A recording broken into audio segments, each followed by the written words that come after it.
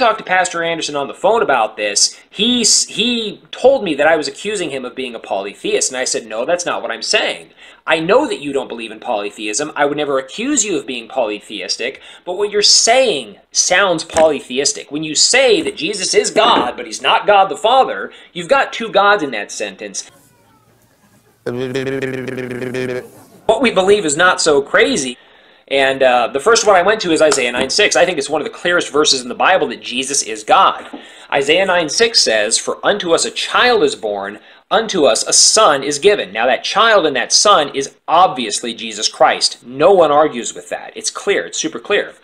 And it says, "And the government shall be upon his shoulder, and his name shall be called Wonderful, Counselor, the Mighty God, the Everlasting Father, the Prince of Peace." So what the Bible's saying here is that the name of this child that is going to be born, the name of the Son, is the Everlasting Father. And the guy that demanded the 3 verses, I quoted this verse to him, and he said, yes, but that's not the primary interpretation of that verse. And I said, yeah, but that's what it says.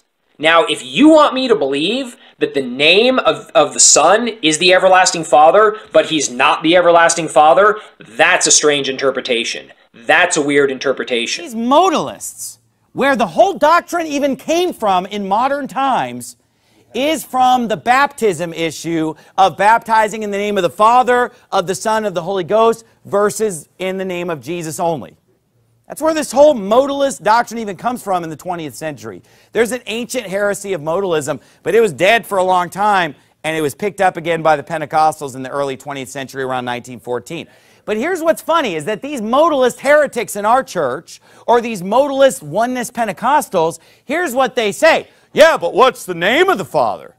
What's the name of the Son? What's the name of the Holy Ghost? They're saying that the Father is not a name.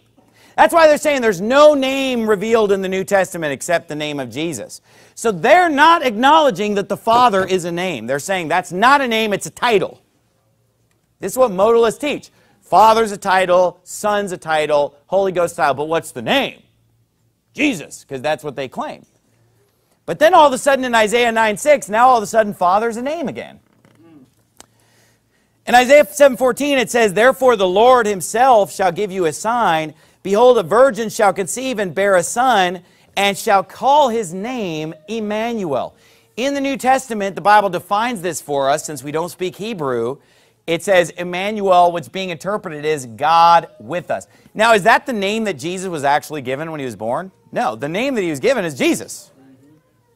So why does it say that his name shall be called Emmanuel? Why? Because that is his attribute, God with us. He was God with us, so that's why his name's called Emmanuel. That's where Sam Gipp gets it wrong. These guys are making the same mistake. Go to Isaiah 9:6. "For unto us a child is born, unto us a son is given. The government shall be upon his shoulder, and his name shall be called Wonderful." Now, is Jesus' name really supposed to be wonderful? Hello, my name is Wonderful? Think about that. Is that actually what this is saying when it says his name shall be called Wonderful? Is it saying that he actually is named Wonderful? No, it's not. Nor is it saying that his name is actually named Counselor. You see, Wonderful is an attribute of Jesus. Emmanuel, God with us, is an attribute of Jesus. Counselor is an attribute of Jesus. And you say, well, where do you get that in the Bible? Because the word name in the Bible sometimes is referring to a literal name, but sometimes it means who they are, a reputation. You say, prove it. Okay, how about this? A good name is rather to be chosen than great riches, and loving favor rather than silver and gold. What does the Bible mean when it says a good name is rather to be chosen than riches? It's not saying, man, Stephen is such a cool name. I'm so glad my parents gave me that name.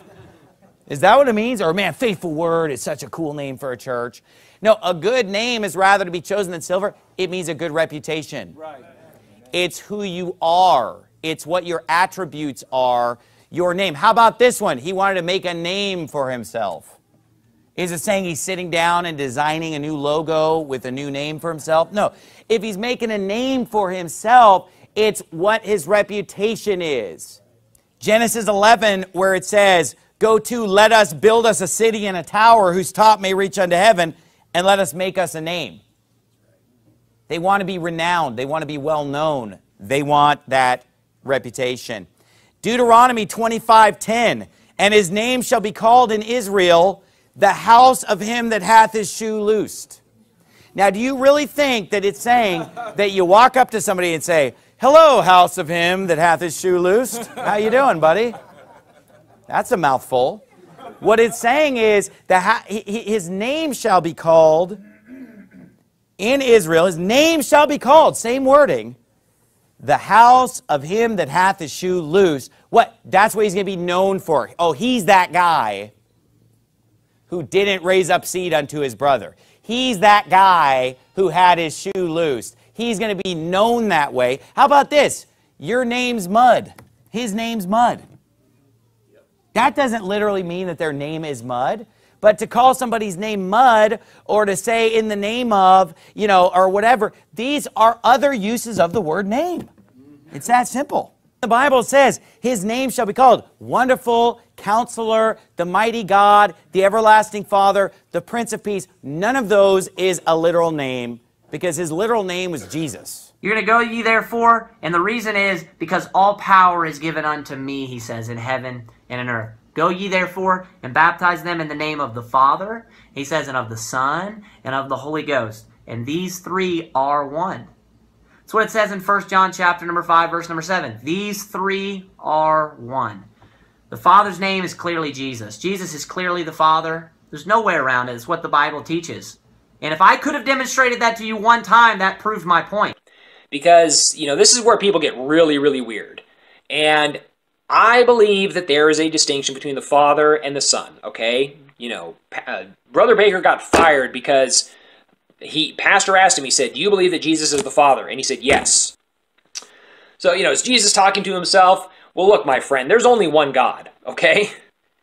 Ultimately, he's talking to himself. Say, you are still baptizing in the name of the Lord Jesus, whether you know it or not, because you're saying, I baptize you in the name of the Father, the Son, and the Holy Ghost. You're just not saying the name. Because the name of the Father, the Son, and the Holy Ghost that it's referring to is the name of the Lord Jesus Christ. Ultimately, he is talking to himself. I don't have a problem with that. That makes perfect sense to me. Okay, I talk to myself. Does that make, you know, I mean, does that mean that I'm two people? If God has three different minds and three different wills, then which one of them is talking here? Okay? It doesn't make any sense to say that God is three different persons, okay? The Bible says, in fact, the Bible doesn't say that God is three different persons. You'll never find that. The Bible says in Genesis chapter 1, verse 26, and God said, let us, notice, let us make man in our image, after our likeness, and let them have dominion over the fish of the sea, and over the fowl of the air, and over the cattle, and over all the earth, and over every creeping thing that creepeth upon the earth. And this can't be God talking to the angels or anything, because the angels are not in God's image. He says, let us make man in our image. And plus, that's debunked in the next verse, because it says, so God created man in his own image. Notice the singular. In the image of God created he him, male and female created he them. So right here, it's let us make man in our image after our likeness, and then it's so God made it in his image. One God that is made up of three, the Father, the Word, and the Holy Ghost. And so that's why that conversation can even make sense. Let us make man in our image. So, you know, if these three persons of the Godhead all have different minds and different wills, then this just doesn't make any sense, okay? But I believe there's only one God, and his name is Jesus Christ. You know, I believe that Jesus Christ ascended up to heaven. The man that was on this earth, the man Christ Jesus, ascended to heaven and sat down at the right hand of the Father. And somebody could say to me, well, you believe that he's seated by himself? You know, he's seated right next to himself? I do believe that. I believe that God was seated beside God. I believe that, you know, Jehovah was seated beside Jehovah. I believe that Jesus was seated beside Jesus. I do believe that. Just like I believe that God prayed to God. Jehovah prayed to God, to Jehovah. I believe that Jesus prayed to the Holy Father. And that name that he was praying to, he's clear that the name of the Holy Father is Jesus. And you say, well, I'm not convinced. I think you're twisting the scriptures, or I think maybe there's another way to interpret that. Jesus Christ is him that sitteth upon the throne. That's Jesus Christ, okay? And Jesus Christ is coming to Jesus Christ to take the book out of his hand. You say, well, that's stupid. I don't believe that. That doesn't make any sense. Like, how much evidence do people need? I mean, how many more scriptures do you require? If I can prove one time that Jesus is the Father, then I've dismantled the argument for the Trinity that they're all three separate persons. It just takes one time. I don't need 20 verses. I don't need to prove it 20 different times. I need to prove it one time. I don't know if people don't understand that or what. Okay? And the Father is, the Father is not the Son, and the Son is not the Father, and the Father is not the Holy Ghost. And that's the distinction that the Trinity makes. And I'm going to go through here, and I'm going to show why I no longer believe that particular distinction. I'm going to show, because if I can demonstrate one time that the Father is the Son, well, then that's disproven. If I can demonstrate one time that the Holy Spirit is the Son, or that the Son is the Father is the Son, anyway, then that is disproven. But what you have to understand is that you can never just base your whole doctrine on one verse and turn the rest of the Bible on its head. That's exactly what the work salvationists do with James 2. And these people keep saying, well, if I can just show you one verse, then case closed. No, wrong. Because you know what? I could show you one verse on getting baptized for the dead. The Mormons have a verse that they point to. I could show you one verse on work salvation. But guess what? They'd both be out of context. I could show you all kinds of things using one verse, because heresy is always based on one verse. That's twisted and taken out of context. No. When you have 100 verses saying one thing, or 1,000 verses saying one thing, and then you have one verse, you can't just say, well, here it is. When the Bible says here, his name shall be called, it lists the attributes. He has the attributes of God. He has the attributes of the Father. He represents the Father. He came in his Father's name. He's the image of the invisible God. That's what it means. Now, another example of this that I thought was a pretty good illustration is that of an ambassador. Jesus represented God the Father because it said, no man hath seen God at any time. The only begotten Son, which is in the bosom of the Father, he hath declared him. He hath declared him. Okay. Think about an ambassador from another country. They represent that country. They've come in that country's name. They have the attributes of that country. And if they were in the United Nations, and we said, Saudi Arabia got up and walked out of the meeting. People say that. Or America got up and left the meeting. China wouldn't even sit through the meeting. Iran walked out when they said that. Why? Because that is the ambassador, the representative. So if you're just going to take this one verse and turn the whole rest of the Bible on its head, then you just hit the road, Jack, and don't you come back no more, because we believe in the Trinity here. Look at 1 Timothy chapter number 6, and I'm going to start reading in verse number 14. The Bible says, that thou keep this commandment without spot, unrebukable, until the appearing of our Lord Jesus Christ. So it's talking about the Lord Jesus Christ, which in his times, referring to Jesus Christ, he shall show who is the blessed and only potentate, the King of kings and Lord of lords. So he's going to show who is the blessed and only potentate, the King of kings and Lord of lords. Who's the King of kings and Lord of lords? Who comes back and has King of kings and Lord of lords written upon his garment? Jesus, of course. Speaking about Jesus, his times, he's going to show that. It says in verse number 16, who only hath immortality, dwelling in the light which no man can approach unto. Now this is what I want you to pay attention to. Watch what it says. Whom, referring to Jesus, whom no man hath seen, nor can see, to whom be honor and power everlasting. Amen. The Bible clearly is speaking about Jesus Christ here. There's no way to be able to say, well, a couple of verses before that it was talking about Jesus, but now it's not. There was no other new subject that was entered in, no other new noun that was entered in here. I had close friends that already believed the same as me at that time about that subject, and I talked to them about it, obviously, still, and that wasn't right, and I apologize for that. And then also this subject particularly too. The truth is that I never went around and just taught this just to everyone, though. I can promise you that. But and I wasn't the only one. When I found the first verse that I found was the verse in 1 Timothy 6 that said, "No man hath seen the Father, no man hath seen Jesus." It was talking about whom no man hath seen nor can see, and that puzzled me. Here's the Tyler-Tarian view of this chapter. It says, here's what they're saying.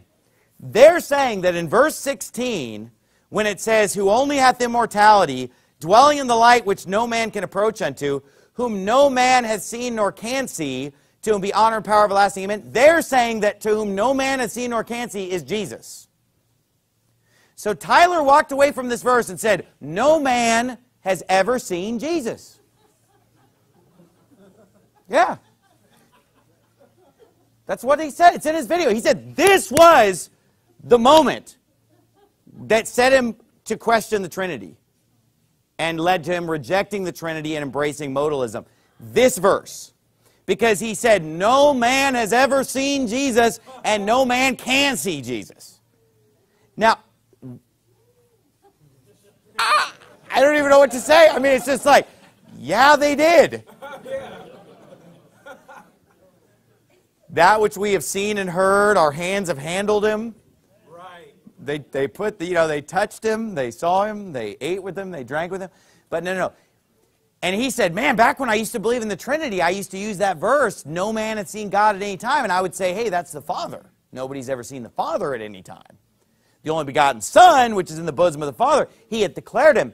But Tyler said, then I read this verse, and it's saying that nobody's ever seen Jesus. And that's when I realized that Jesus is the Father.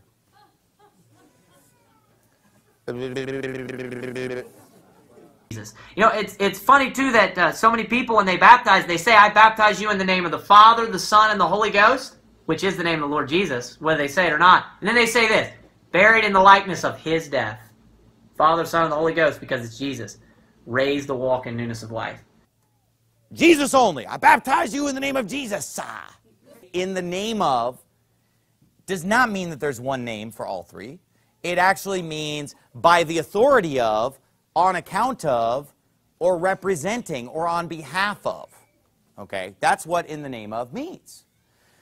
So when the Bible says to do it in the name of the Father, the Son, and the Holy Ghost, it's not one specific name. It's saying you're doing it on behalf of the Father, the Holy Ghost, and the Son. You're doing it representing the Father, the Son, and the Holy Ghost. You're doing it by their authority. Right now, so when it says there, excuse me, before I move on, go ye therefore and teach all nations, baptizing them in the name of the Father, and of the Son, and of the Holy Ghost. I believe that that's telling you to baptize you in the name that the Father, the Son, and the Holy Ghost have. Because they have one name, just like they had Jehovah, just like they had God Almighty. And his new name, now that he's glorified, you're supposed to go and baptize in the name of the Lord Jesus Christ. I was baptized in the name of Jesus. I better jump right in. 1 John chapter 5, verse number 7 is probably the most famous verse on the Trinity. And we're going to start reading in verse 6. The Bible says, this is he that came by water and blood, even Jesus Christ, not by water only, but by water and blood. And it is the Spirit that beareth witness, because the Spirit is truth. For there are three that bear record in heaven, the Father, the Word, and the Holy Ghost, and these three are one. That's the famous verse, these three are one.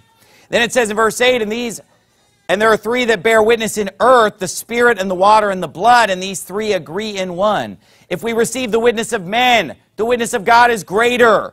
For this is the witness of God, which he hath testified of his Son. Now let's just get our bearings here first of all. What does the Trinity teach, and what does this modalist oneness heresy teach? Well, the Trinity teaches that there's one God who is composed of or made up of the Father, the Son, and the Holy Ghost, and these three are one. But they are three that are distinct one from another. Modalism or oneness doctrine teaches that there's one God, and he is just one Spirit, one entity, who just reveals himself in different modes. So he'll reveal himself as the Father, as the Son, as the Holy Ghost. Those are just three different modes, and it's sort of like I'm a husband, a pastor, and a father, but I'm the same person, but I'm just acting in three different capacities. Or the illustration that these heretics were using was, it's like a one-man band. It's just God picking up a different instrument and using a different instrument. You know, he's the guitarist, then he's the drummer, then he's the whatever. But that's a lie. That's a false doctrine. The Bible is very clear that the Father is not the Son. The Father is not the Holy Ghost. The Son is not the Holy Ghost. That the Father is the Father, the Son is the Son, and the Holy Ghost is the Holy Ghost. Now, these three are one, and they together collectively comprise one God, made up of Father, Son, and the Holy Ghost. We, in the image of God, are also a trichotomy because we are made up of body, soul, and spirit. So if I were to die right now, the spirit and the soul would depart my body, and there'd be nothing but a body laying here, right? And if the police came to you and said, would you identify this body? And you said, that is Stephen Anderson, you would be accurate. But yet, if I walked up to someone in heaven and I was introduced in the soul, in the spirit, as this is Stephen Anderson, that would also be accurate. But yet, is the soul the body? Is the body the soul? No. Is the soul the spirit? No, the Bible talks about dividing the soul and spirit asunder. So these three collectively make up Stephen Anderson, but they are distinct from one another. They are separate from one another. They're not equivalent to one another. Same thing with God the Father, God the Son, and God the Holy Spirit. They collectively make up only one God, but they are distinct and different one from the other. Acts chapter 20, verse 28. Take heed therefore unto yourselves and to all the flock over the which the Holy Ghost hath made you overseers, to feed the church of God, which he hath purchased with his own blood. For I know this, that after my departing shall grievous wolves enter in among you, not sparing the flock. Watch this. Also of your own selves. So he's talking to a group of elders. He's talking to a group of preachers. And he says, you know what? Even amongst your own selves, he said, shall men arise speaking perverse things to draw away disciples after them. Therefore watch and remember that by the space of 3 years I cease not to warn everyone night and day with tears. So he's saying that even amongst preachers who seem to be doctrinally sound, who seem to be good guys, he's saying even amongst you guys, some of you guys are going to start teaching perverse things. They're going to rise up. And he says they're grievous wolves is what they are, wolves in sheep's clothing. The Bible tells in 2 Peter chapter 2, verse 1, that there were also false prophets among the people, even as there shall be among you, who will privily bring in damnable heresies, even denying the Lord God and our Lord Jesus Christ. So I know this is shocking to people who maybe didn't grow up in church or you haven't really been around that long, but this is not the first time that this has happened, and this is not going to be the last time where you think that somebody's doctrinally sound, you think that somebody believes like us, you think that somebody believes the truth, and they start going into heresy and preaching lies. That's what we're looking at here. That's what we just experienced. You know, I mean, obviously, I should not have been going around talking to people about this at all. I should have kept my mouth shut. But I want to say, you know, that I am sorry about talking about this to people, and I did break my promise, and I truly do feel bad about that.